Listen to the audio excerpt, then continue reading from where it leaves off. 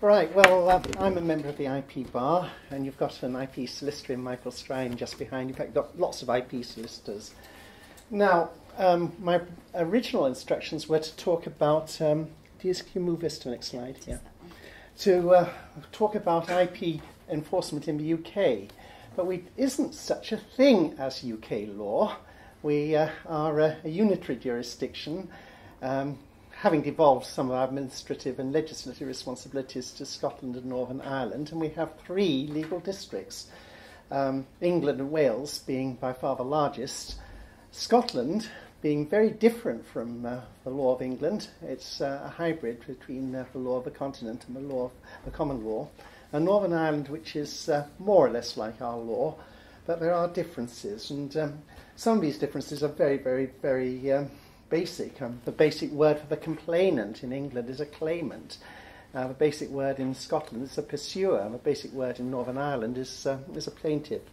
So I'm going to be talking about what I really know about, and that's UK law, being a member of the Bar of England and Wales. Having said that, on the 25th of April, I'm going to be appearing in front of the hearing officer in Glasgow in a patent matter, in an entitlement matter. So in the patent office we do have nationwide jurisdiction.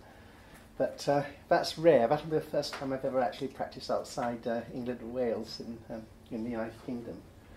Now, as I say, the rest of the discussion will be on the system that applies here. And one big difference between Germany and England and Wales is that everything is very centralised. We have one senior court, or one set of senior courts.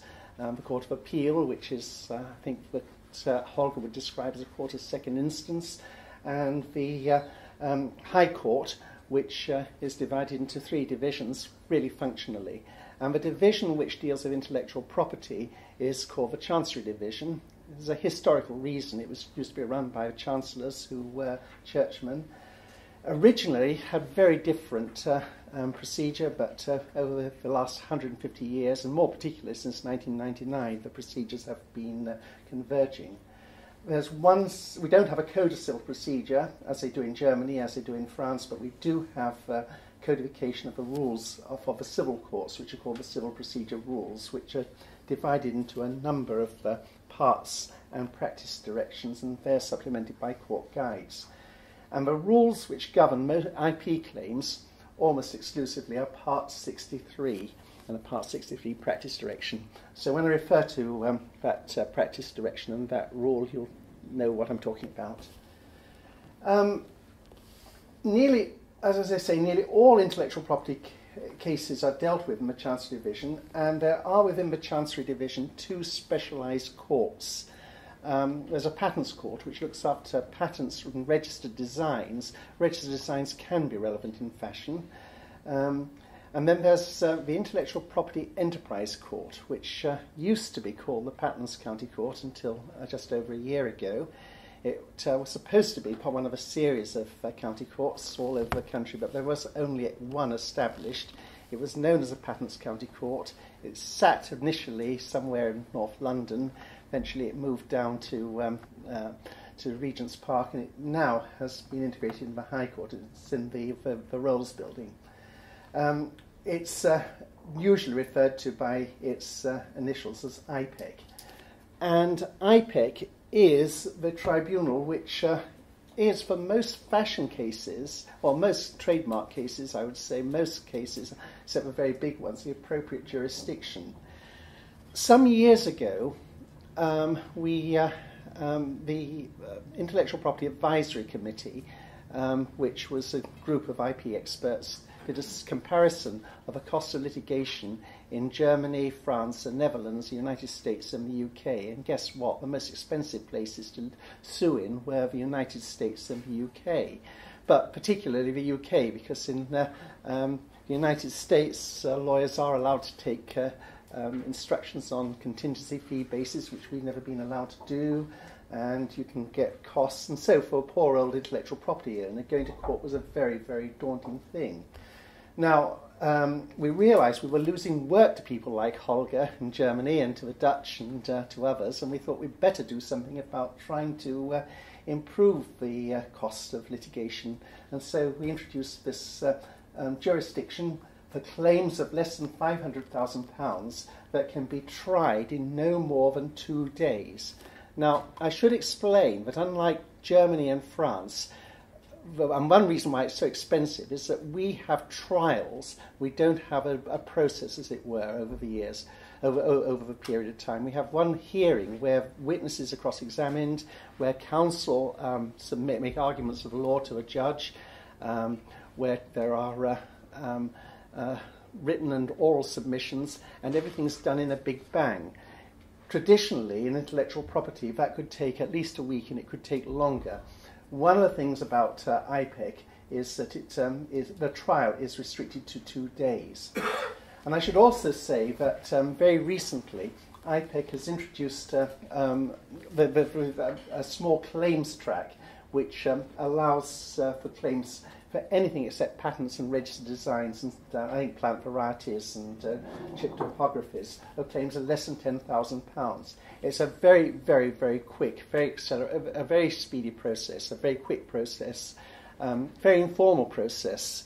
4 district judges sit in to deal with these cases. The hearings, and I did one once about a year ago. They are very informal. They take no more than half a day to dispose of, and that's both disposing of liability and damages.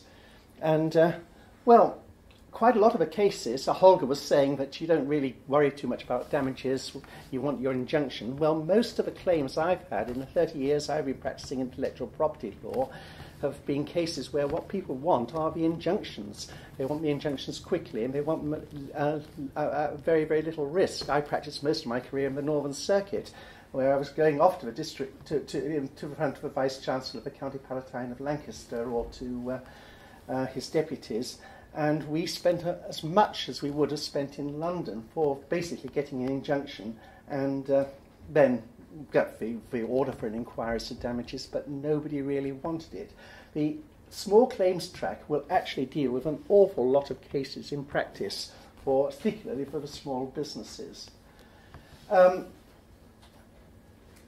not going to go into too many details about this. This is technical, and we're rather running short of time. I will say this about how our procedure works. In most intellectual property cases, in most chancery cases, there are 2 processes which take about a year each. The first is to decide liability, that is to say whether a defendant really has infringed, and the next is to decide the damages, or, if you prefer, an account of profits. That's to say, you get him to cough up his ill-gotten gains. I might say that in my career at the bar, I've only had a handful of inquiries or accounts of profits, but that's how it's supposed to. That's how it is in theory in the Chancery Division. You have liability decided first, then you have damages. That doesn't mean to say that because people don't go to inquiry, they don't get compensation at the end of the day, but it's very, very often done by negotiation. Once you have a trial, once you've spent the very large amounts of money on getting to trial, getting your final injunction, nobody has much of an appetite for anything else, and so there's often just simply settlement negotiations at that stage. Right, okay. I was going to talk a little bit about why it's expensive in this country, and that is that, and I have touched upon it already, and that is that unlike the situation in most continental jurisdictions, it's down to the parties to decide what evidence they want to hear, what issues they want to try or to be tried, what witnesses are going to be called. As I understand it, and I have a little experience of that because 30 years ago I was legal advisor to Visa International, and I had to look after brand enforcement cases in the UK and in the rest of Europe and indeed North Africa and the Middle East. And one big difference I noticed was that in the continent it's down to the court to decide these issues. and the actual hearing is very, very, very quick. His Honour Judge Feisch, who used to sit in the predecessor of IPEC and speaks excellent French, once went over to Paris to sit in the equivalent court, and he asked, do you think it would be possible if we'll get a trial of an intellectual property case today? And the judge said, oh, certainly, we'll get two. We'll get one in the morning and one in the afternoon, and it'll all be done and dusted by the afternoon. And that, to English ears, is incredible. As I say, even in IPEC, it is down to 1 or 2 days. So, but the reason they can do it in the continent is that it is down very much to the judge to decide the issues that are going to be heard, the evidence that's going to be heard, and the documentation which is going to be considered. So, I've taken this largely from Holger's slides as a model. He talked about a cease and desist stage. We used to have something called letter before action, which were very much like cease and desist letters. More recently, in 1999, when we introduced the civil procedure rules, we had an approach that only in the most urgent cases, really when you're dealing with somebody rather more dishonest, do you actually try to have recourse to going for injunctive procedures and some of the more draconian things, such as the Anton Pillar or search order, which I'll deal with later. In this jurisdiction, and I think it's because litigation is so expensive, we tend to concentrate on a pre-action procedure, which in many cases does settle the case without need to recourse to courts at all.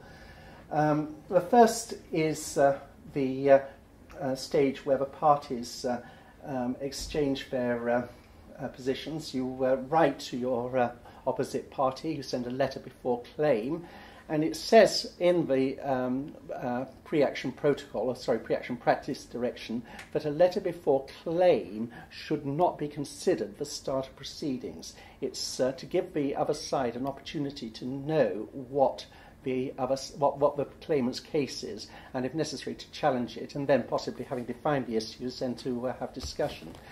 And in my experience, that often does work. Letter before claim there are certain things which the practice direction says have to go in it. And about 10 years ago, a committee of lawyers, the patent agents, the Intellectual Property Office, chaired by Mr. Skrine, actually produced something which I find personally very, very useful, which is a code of practice of pre-action conduct in intellectual property cases. And when a solicitor, and I act for really largely very small firms in the north of England, when a solicitor is thinking about suing, I warn him about threats actions, which is again something you won't necessarily hear of outside England and Wales, or outside the United Kingdom. I warn him that he himself is walking on eggshells, and I suggest that he should, in his letter before claim, put not just simply the 4 or 5 headings which are in the practice direction, but also what's the contents that are in the Code of Practice of Pre-Action Conduct. That I think is very, very helpful.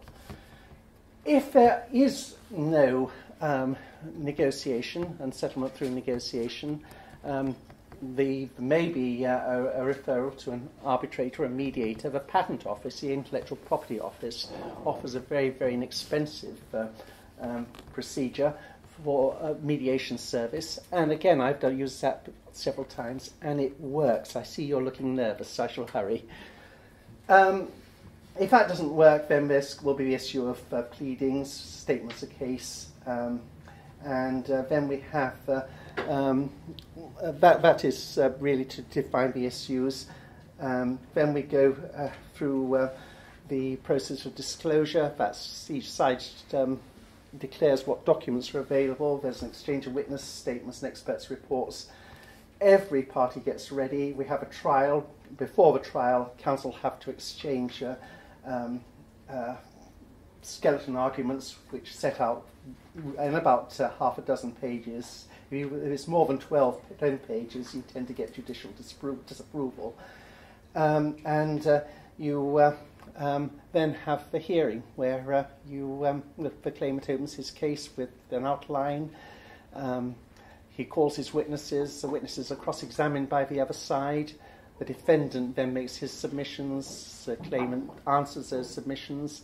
And in the intellectual property enterprise court, there's usually reserved judgment, where the judgment is presented about a month later. Sometimes it's done more quickly.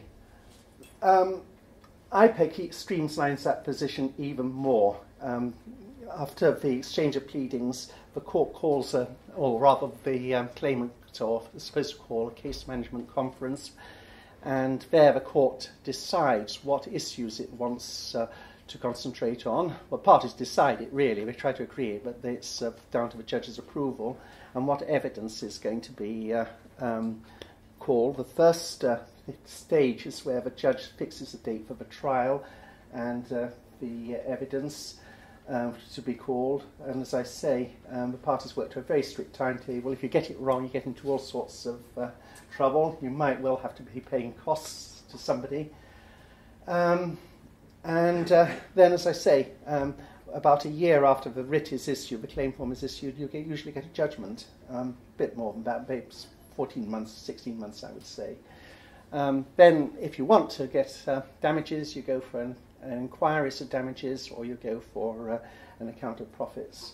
Small claims track, much simpler, is dealt with rather like as in France in an afternoon. There's a judge called Janet Lambert, no relation, but everybody thinks I'm she. She does this very, very efficiently. She's very, very efficient. She wasn't an IP practitioner, but she really has learnt her stuff. So I shall just simply go through some of the differences. As I say, a trial usually takes, and a trial usually takes place in London, though the courts will come to the provinces for a hearing if it's in the convenience of if it's for the convenience of the parties. It has only happened to me twice. I always ask for it when I'm against a London claimant. I tend to act for infringers, by the way, not for the big brands, although, of course, I do sometimes act for big brands, and I will always be very happy to accept instructions from big brands. But I tend, as I say, to act for infringers, sort of defendants, and so on. And whenever I find myself up against someone in IPEC, or indeed in the Patents Court Intellectual Property list, I try to get them to the judge to sit in Manchester or Leeds, and sometimes I even get it. But there's always a little bit of an argument about that. But sometimes it does actually save costs, and it saves time. As I said, I referred to the statement by IPAC who made the comparison. This is a difference. This was 2003, £1 million in a patents court for a claim. This is patent infringement. Trademark and passing off can be a lot more, because, especially passing off, because you have to prove, first of all, goodwill, then you've got to prove misrepresentation, and although damages flow from that, you've actually got to show it as effective misrepresentation. So it could have been even more than £1 million. Fine when we had legal aid, but we haven't had that since 1999, so the poor blighters have to pay for it themselves, and small companies just can't do that, which means that they are bullied quite a lot by well-funded claimants, whether their cases are justified or not. United States, similarly, $2 to $4 million in 2003, but in the United States, costs don't usually follow the event. In other words, you can't get attorney's fees, counsel's fees from a defendant in the United States. But look what they found. The average case for a patent infringement case in France is €50,000. Germany, it was 50,000 euros. The Netherlands, 10 to 40,000 euros. So that was a big, big difference. So I think I have pretty well covered it. I think. Oh, I did say we have no such thing as a cease and desist letter. That's partially true, but we do have the we do have the letter before claim, and as I said, that is to clarify the issues so that they can actually facilitate negotiation. A couple of things about injunctions. One big difference between injunctions in this country and injunctions in the continent is that the sanction for disobedience is committal to prison or to fine or some other penalty. There is no equivalent of the estrand. None of this business of 5,000 or 10,000 euros. We do have things like, I think, contractual sanctions in England. We call it simply undertakings to the court. They have the same effect of, as an injunction, I think this is a case where Germany and England call these things by different names, but they have the same sort of effect. But that's one big difference. Injunctions are not easy to get in this country. You have to pay the costs if you lose. They normally take, and it's really is impractical to really try and get them in IPEC, the court which for claims under £500,000, and then for claims of £10,000 are not available at all until the final hearing. But the idea of an injunction is to more or less say things until the matter comes to trial, to keep the status quo. Before 1999, they were commonplace. Even search orders or Anton Pillars were fairly commonplace. Since 1999, they become much rarer because the losing party, which might well be the claimant, has to pay the costs of the application, which can be many thousands of pounds. Could be as much as 50, 60, even £100,000 if it's in the general list within 14 days of the decision. And they do deter. And incidentally, unlike Germany, we don't have statutory fees for costs. Costs are assessed on by a judicial official called a costs judge. So one important thing one very big difference between our system and other countries is that the claimant has to give a promise to compensate the defendant if the turns out at the end of the day that the injunction shouldn't have been granted. That may be because the claimant loses and the defendant wins, but it can even be when the claimant wins, but it still shouldn't have got an interim injunction for whatever reason. And that itself is very much a dampener on things. So you really would have to be pretty sure of your ground before you apply for it. The court has power to grant special interim injunctions called search orders. And I think those exist in France. I forget now. I think yes, exactly. I seem to remember those. The big difference is that here you have to get a supervisory solicitor who's appointed by the court to see fair play. And it can't be any old solicitor. It's got to be a solicitor who's done a lot of these things before, which again puts the price fees up. You've got to when you're applying for these injunctions, you've got to make full and frank disclosure because you're in the absence of defendant. So you have to put the points which a defendant would have put had he been there.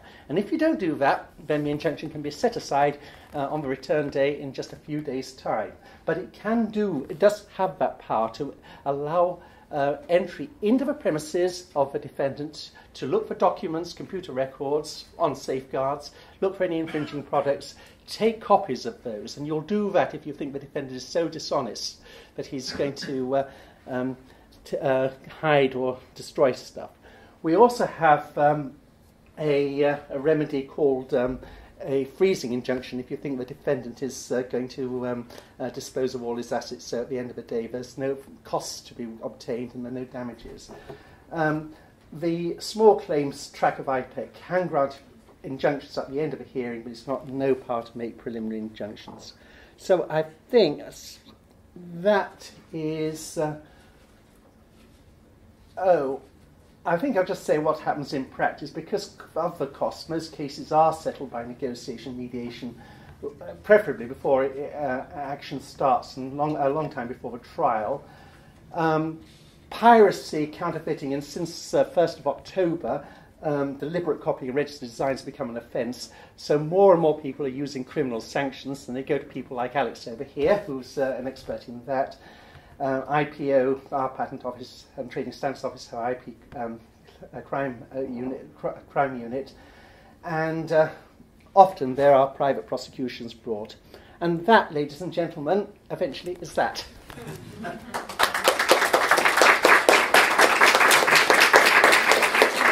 Thank you very much, Jane. I think because we're running a bit short.